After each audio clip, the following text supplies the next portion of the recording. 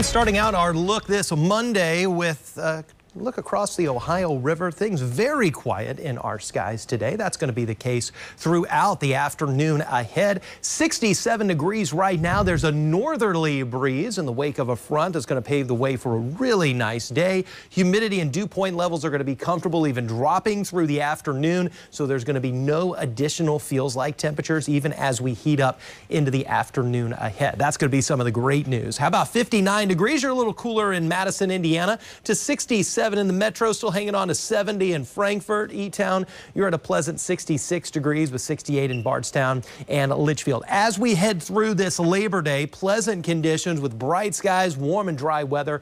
78 midday with afternoon highs topping out in the low 80s, around 83. And it's really going to be nice into the evening ahead. After sunset, we'll be in the low 70s at 71 with 50s by tomorrow morning. Front is pushed on off towards the south. That's giving us the nice weather the next couple of days.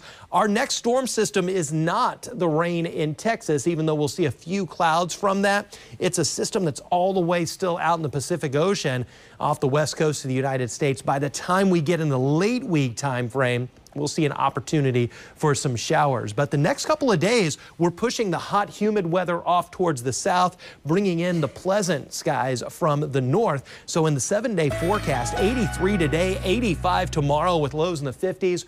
Really feeling nice. Now we'll start to inch those temperatures up a bit more so into the upper 80s Wednesday and Thursday, but no extreme heat in the 7-day forecast, and that's some great news. If you still need some rain in the yards, the gardens, the fields across the region, the best chance for that will be some widely scattered showers and storms on Friday. That does not look like a guarantee of rain, but as a front moves on in, it will bring that chance of some showers and storms, and then that front, it's a cold front, and it does its job. Look at weekend conditions, lots of sunshine and highs below normal, only into the upper 70s both Saturday and Sunday, and lows again well into the 50s by Saturday night into Sunday morning.